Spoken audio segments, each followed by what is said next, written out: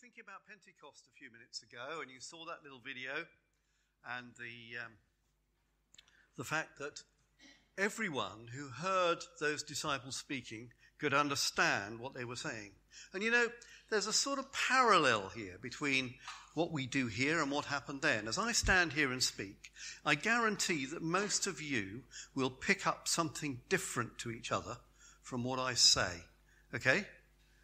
I'll be interested to find out actually afterwards if you do. But I actually suspect that that is true, because I know from talking to other people, sermons, and listening to them and then talking to them afterwards, that different people pick up different things. And that's how God speaks to us.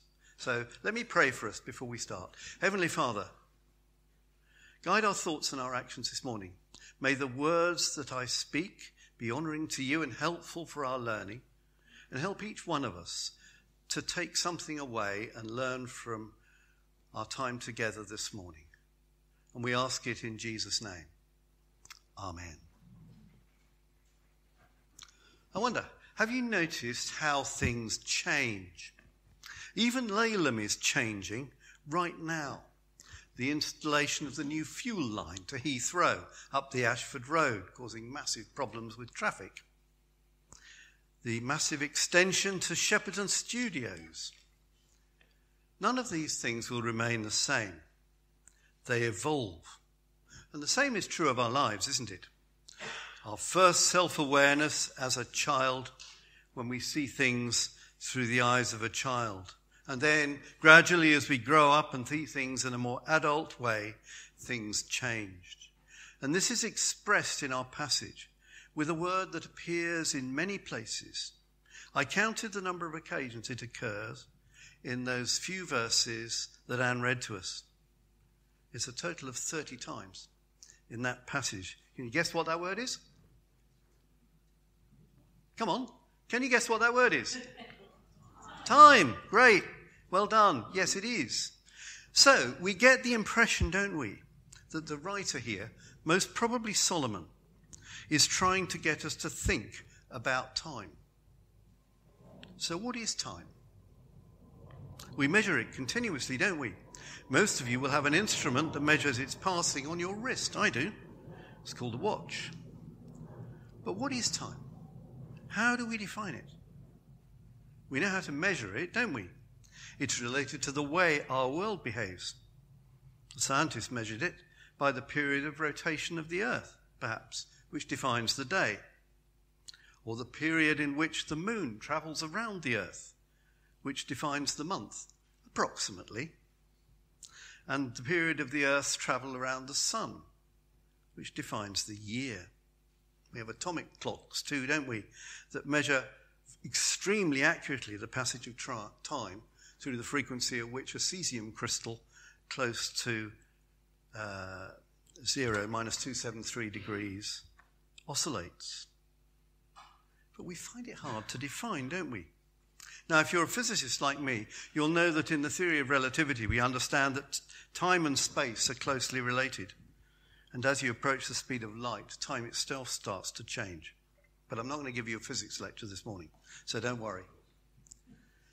My dictionary suggests that time is, listen to this, a non-spatial continuum in which events occur in apparently irreversible succession from the past through the present to the future.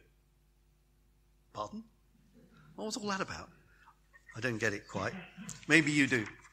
But here's an interesting one, penned by St. Augustine of Hippo many thousands of years ago. What then is time, he says?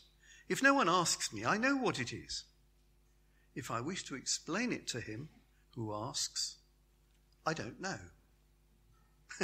And isn't that true of most of us? We sort of intuitively know what time is. And yet, if somebody asks you to explain it, it's quite difficult. Yet God, you know, in creating us, and the universe for that matter, has arranged for us to be locked into a sequence of events which define our lives from beginning to end, separated by intervals of time. We're powerless to escape from this. We cannot step out of this sequence. We may want to. We can see this perhaps in the desire from fiction For example, in Star Wars or Doctor Who, some of these sci-fi thrillers where people travel in time. I hardly dare mention this, but I will because it might amuse you. And from my youth, a fictional character called Dan Dare, who used to travel around in a spaceship called Anastasia in a magazine called The Eagle, which is no longer... Oh, somebody's nodding here. One or two remember it. My goodness. I tried it on the 9:15 congregation this morning, and they were all nodding and saying, yeah, I remember. Dates me a bit, doesn't it? But never mind. Here is a desire, you see, to step out of time. And we can see it in the mind of the author in our passage too. First, through the many opposites he cites, in which verses 1 to 8, which define our lives. For example, in verse 2, and if you've got the Bible open in front of you, it might help. A time to be born, and a time to die, a time to plant, and a time to uproot. And through the statement he makes right at the beginning, there is a time for everything, and a season for every activity under heaven. Just like today, which is the season we call Pentecost, as we've heard, when we remember the first coming of God's Spirit to the disciples around 2,000 years ago. What I think the author is trying to get us to see here is that we are locked into this sequence of time. That is how God has designed the world and indeed the whole universe. However, in contrast, God himself is not locked into this. He is outside it all. And he has three attributes that I'd like to look at quickly. First of all, God is eternal. We can perhaps see this from our passage this morning, where the author says, I know that everything God does will endure forever. That's verse 14, if you cast your eyes down towards the bottom of the passage that Anne read. But it's clearer from the start of the Bible even more, because the first few words of the Bible in the book of Genesis read like this. In the beginning, God created the heavens and the earth, from which we can infer that as the creator, he must have existed before the earth was made. And then, from the end of the Bible in the book of Revelation, we get a view of the end of everything. Revelation 21 verse 1. Then I saw a new heaven and a new earth, for the first heaven and the first earth had passed away. Once again, God continues to exist, part of the new heaven. So whilst the earth and all creation have a beginning and an end and are locked into this passage of time, God, in some way we can't fully understand, is outside it. Second, God doesn't change. Our passage tells us in verse 14, I know that everything God does will endure. It won't change. And we can see from verses 1 to 8 of our passage that everything else around us changes. There's a time for everything and a season for every activity. But God doesn't. If you want another scripture to reinforce that, turn to the book of James and chapter 1, verse 17. So we learn that God is timeless. Let me read that passage to you. Every good and perfect gift is from above, coming down from the Father, who does not change like shifting shadows. Do you get it? He doesn't change. He doesn't live within the constraints of time like we do. He doesn't change like we do. He is changeless and permanent. And third, and very simply, God is just. Look right down to the bottom of the passage, verse 15, the last few words. God will call the past to account. God will deal with all wrongdoing, bring everyone to explain all they have done in their lives and judge their lives accordingly. So we have a God who is outside time, who is eternal, doesn't change, and is totally just. Yet he has so designed creation and ourselves, who inhabit time with all its limitations. And as we read through our passage, we see all these opposites which cover the different elements of our lives: birth and death, joy and sadness, love and hate, war and peace. Once having grasped that we are locked into the sequence of time, and that God is eternal and doesn't change, the author of our passage tells us some other things that God wants for us. First, he says in verse 11, God has made everything beautiful in its time. We have been made so that we can appreciate the beauty of God's creation. For example, the beauty of our world. Have you seen that picture taken from the moon of the earth, complete in a big circle with a beautiful colour? It's glorious. I wish I could have put it on the screen for you, but I couldn't. But the earth itself is beautiful. Then he goes on to tell us a little bit later in verse 11, he, that is God, has also set eternity in the hearts of men. What does that mean? That's interesting, isn't it? It appears that even though we are locked into the sequence of events that make up our lives, God also seems to have placed within us a desire to step out of that time sequence in which he has placed us, to understand concepts such as infinity, eternity, and understand more about who God is and how he works. But as we've seen, we're powerless to do so in this life. For, as verse 11 tells us, men cannot fathom what God has done from the beginning to the end. So God seems to have placed us in a situation where we have a desire to see the bigger picture, but not enabling us to always to do so. And in so doing, my friends, he wants us to be content through putting our trust in him for those things we presently cannot understand, and to find contentment in so doing. Our desire to be like God himself, to have the understanding, control and authority of God, to which many of us would aspire in this world, is not God's plan for us in this world. That will come later, once this life is past, when those of us who put our trust in God and believe in what his Son Jesus has done for us, through his life, death and resurrection, will receive permanence in heaven. It is perhaps why God has placed on our hearts the desire to see the bigger picture we looked at earlier, although the author knew nothing of Jesus and what he was to do when he wrote this book. For the moment, however much we want to escape from being locked into the sequence we call time, we can't. We cannot step out of that sequence and see the things from God's point of view, let alone become God ourselves. No, God wants us to be content. He wants us to find contentment in the situations in which he has placed us in our lives on this earth. We can see this desire in the mind of the author of our passage. Look with me at verses 12 and 13 if you've got your Bibles open, or even if you're looking at them on your phone. I know that there is nothing better for men, maybe we should say people today, than to be happy and do good while they live, that everyone may eat, drink, and find satisfaction in all his toil. This is the gift of God. So, my friends, how do we find this contentment? First, note the last few words. It is the gift of God. We cannot find this on our own.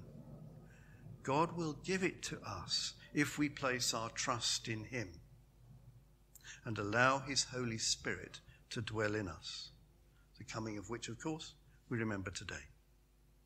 Second, note that we might gain contentment by doing good to others, not through giving in to our own selfish desires. So often the case these days, isn't it? We live in a me-first generation. Today's culture wants to be what I want, not what you want. Do you know the joy of helping others? I hope you do, for that is what we should be doing, inspired by the Holy Spirit, for each other and those outside the church as part of God's family, the church. Speaking personally, I still derive joy from helping others through the work I do both here in Laleham and as a chaplain at Heathrow Airport.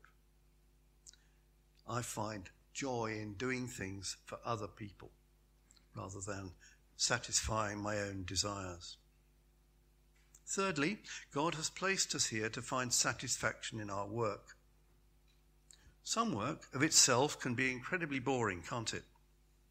But if we realise that we're doing it for the glory of God and not just to earn money, although that is important too, then that changes the picture somewhat.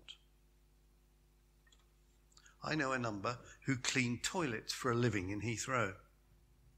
One of them is a Christian, and that person enjoys their work.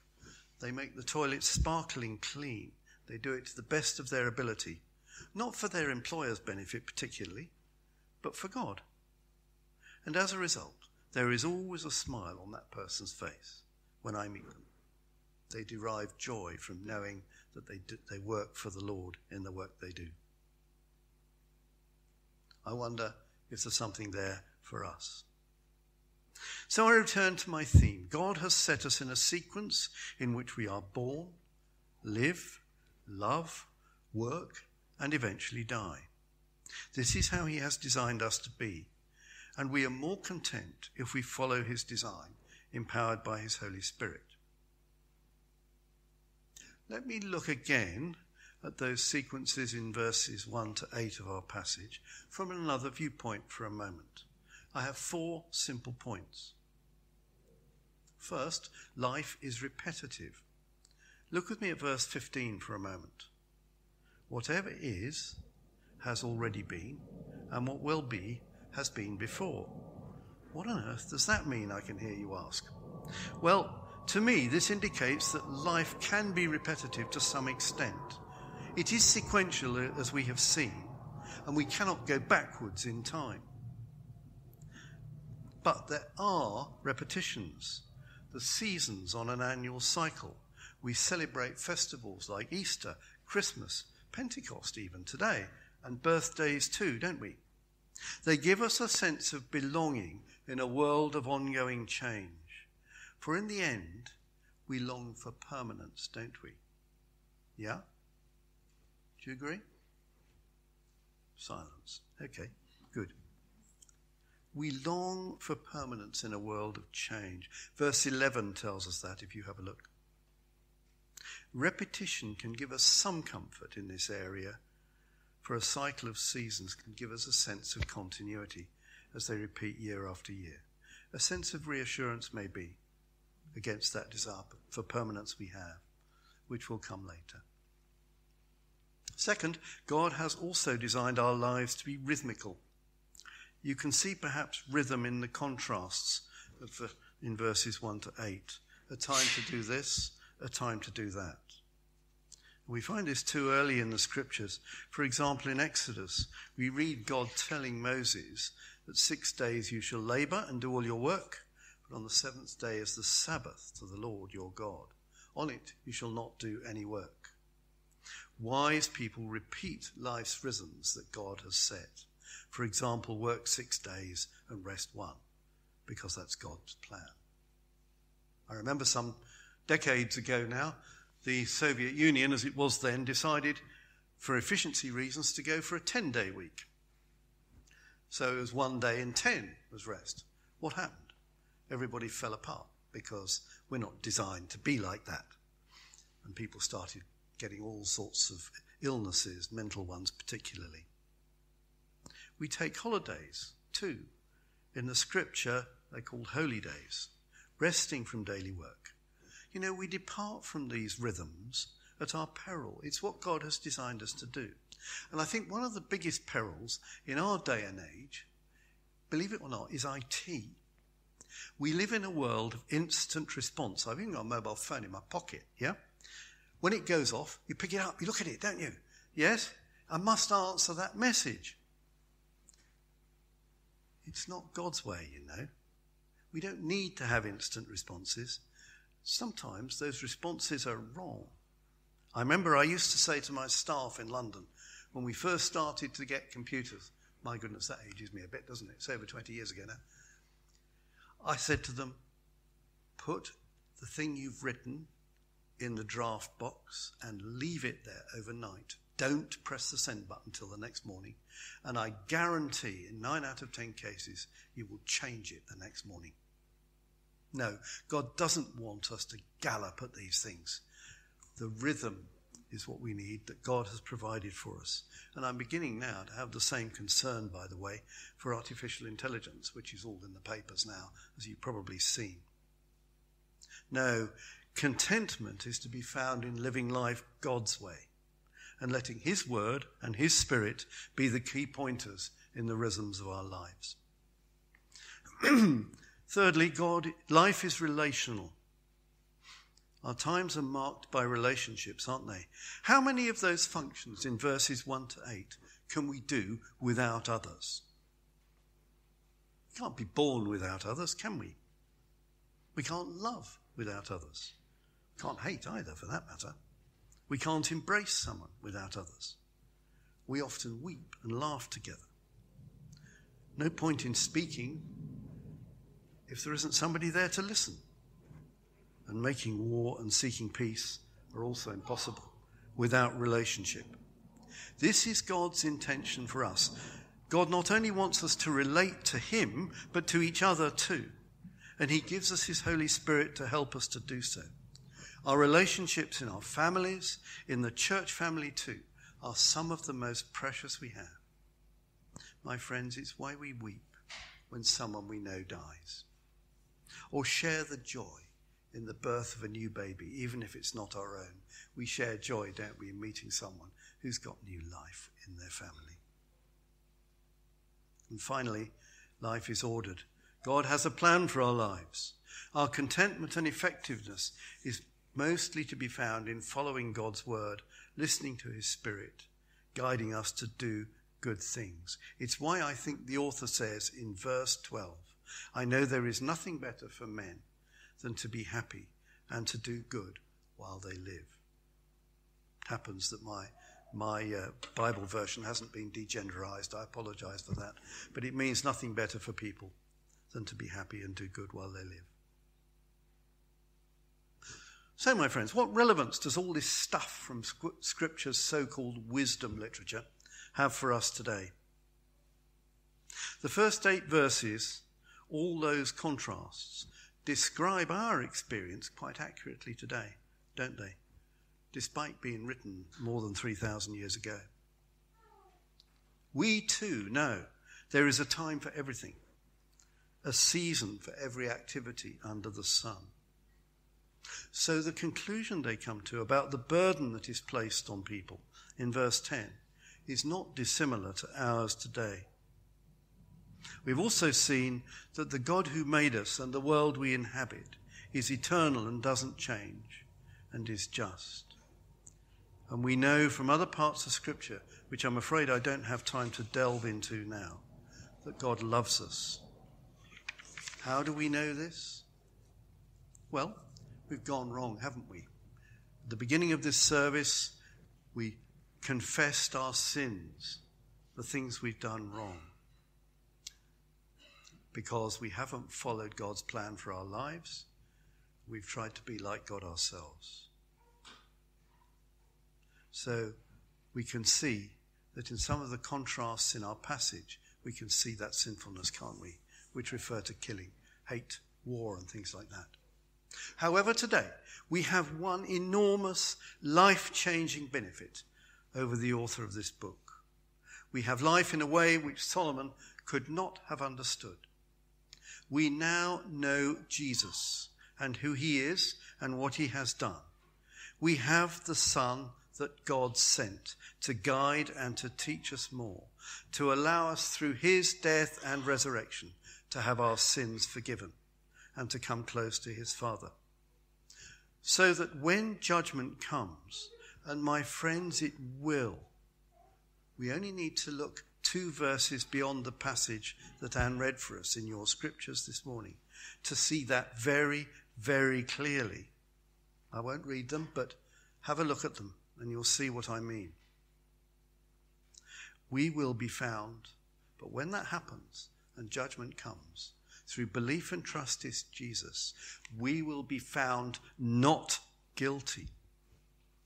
We can be certain of our place in heaven when we die, so that when this life is past, we can go and live with him, that is, with God, forever.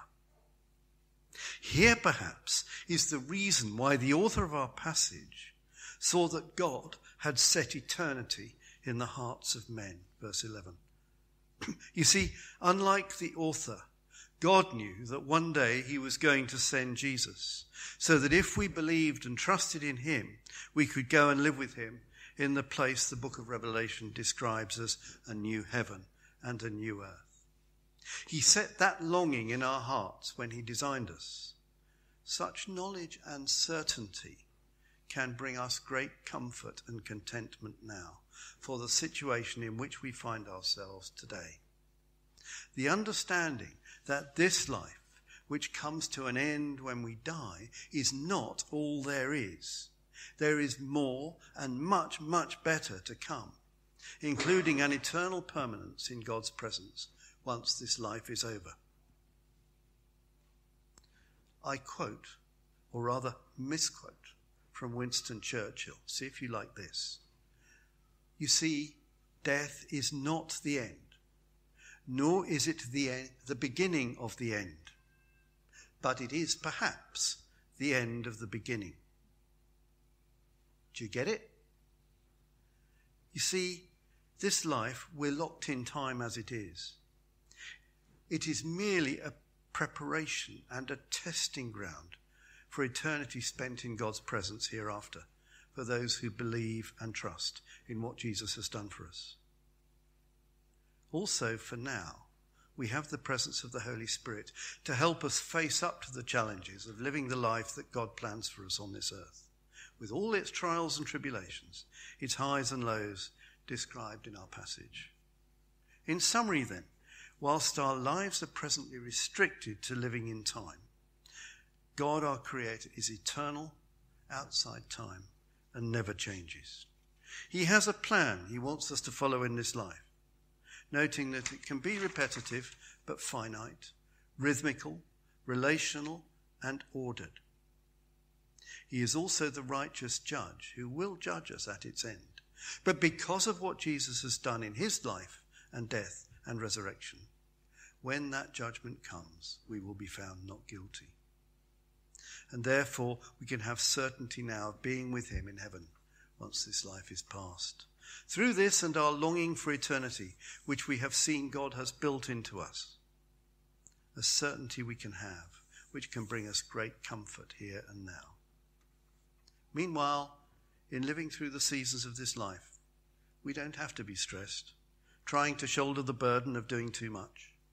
God wants us to find contentment in following him, obeying his word and guidance, knowing that he has ordained the times of our lives with a time for everything. He wants us to find joy in his good gifts, such as our food and drink, fulfillment in doing good to others, satisfaction in our work, and joy from helping others. And enjoy worshipping him too, as we are doing this morning here on this special day of the year when we remember the coming of his Holy Spirit. Let me finish with a prayer. Heavenly Father, on this day when we remember especially the coming of your Holy Spirit, help us to live this life as you would wish, following your rhythms and timescales, enjoying your good gifts, and seeking to do good to others. May we find contentment in so doing, safe in the knowledge that through belief and trust in your Son Jesus and what he has done, we can be certain of a place in your presence forever once this life is past. In Jesus' name.